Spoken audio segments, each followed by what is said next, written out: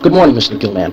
Carlos Latilla and Howie Greenberg, two left-wing terrorists in the small and politically unstable South American Republic of Banana, have abducted that country's military dictator, Grodino Ferrello, and are holding him hostage until their demands for liberty, equality, free elections, and freedom for all political prisoners are met. Although Ferrello is perhaps the most oppressive dictator in the Western Hemisphere, the Republic of Banana is the United States' prime supplier of automatic choke springs, an item necessary for the production of all automobiles. Without Ferrello's cooperation, the U.S. auto industry will collapse, thus paving the way for the destruction of the entire United States economy. Your mission, should you decide to accept it, is to rescue Ferrello and eliminate Latilla and Greenberg. You are advised to utilize logical positivism as your prime means of attack. Should you be caught or killed, the chairman of the Harvard Philosophy Department will rescind your doctoral thesis. Good luck, Mr. Gilman, as always.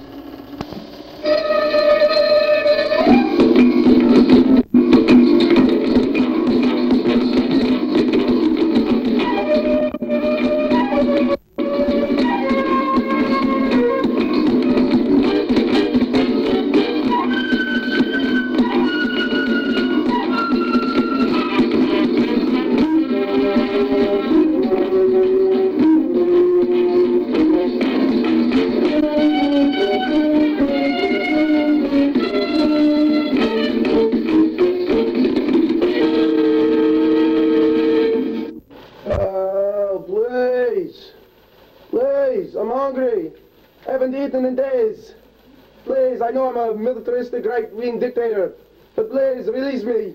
Please, I haven't eaten in 6 days. I haven't gone to the bathroom in a week. I need to take a shower. Where's my wife and my mother? Help me, I'm starving. Ukraine is mine. I'll get you later. Please, I'm starving. I haven't had anything to eat for days. Hey, don't be such a baby.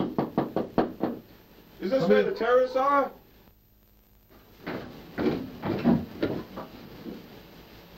Gentlemen, I've come to negotiate with you. Pleasure to meet you, sir. A cigar? Oh, beer. Burger.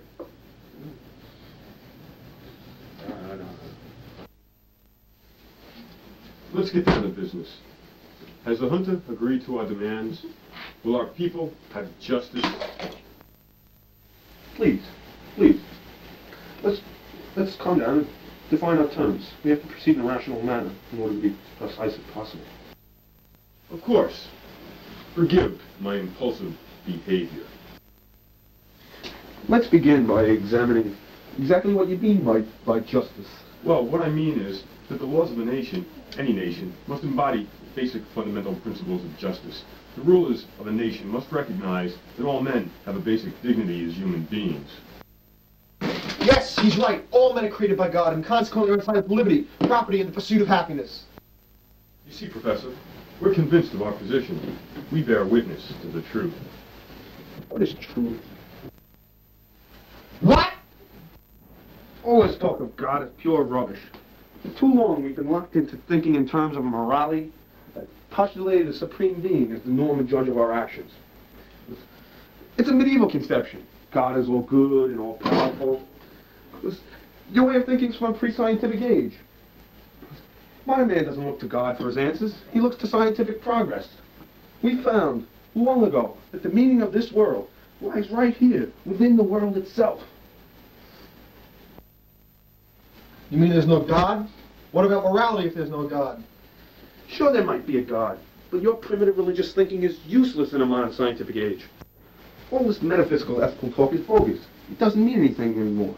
Mankind will only make progress when he sheds these archaic conceptions about God and morality. You seem to be saying that we ought to separate law and morality totally. Isn't that a dangerous position?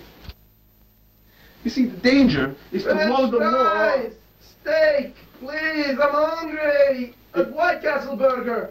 Ignore him. He's a crybaby. Okay, the danger is to load the law up with all these terms like justice and freedom, which are just pregnant with emotional connotations. You mean justice and freedom are meaningless concepts? They're so ambiguous. All you're saying when you say this is justice is conveying your own personal emotional feelings in the matter and trying to convince others of it. It's the same as any ethical term. All they do is convey your own personal preferences. What have we been fighting for? Doesn't mean anything. There's no such thing as justice. Our cause is worthless. Look at the havoc we've wrought. The senseless destruction. Murder, kidnapping, overtime parking. And all for meaningless abstractions. There's only one way out. Convinced of the foolishness of seeking justice, the terrorists walked off to end their lives. Maybe it's all for the best. Most terrorists outlive their causes and then have to find real jobs, in advertising or politics. Some even become dentists. The terrorists built their philosophy on a foundation of sand, a weak foundation that was washed away by the tidal wave of logical positivism. And as for me, my job is done. I use whatever philosophy I need that will serve my purposes. My mother wanted me to be a doctor, but I found early in life that philosophy is where the action is.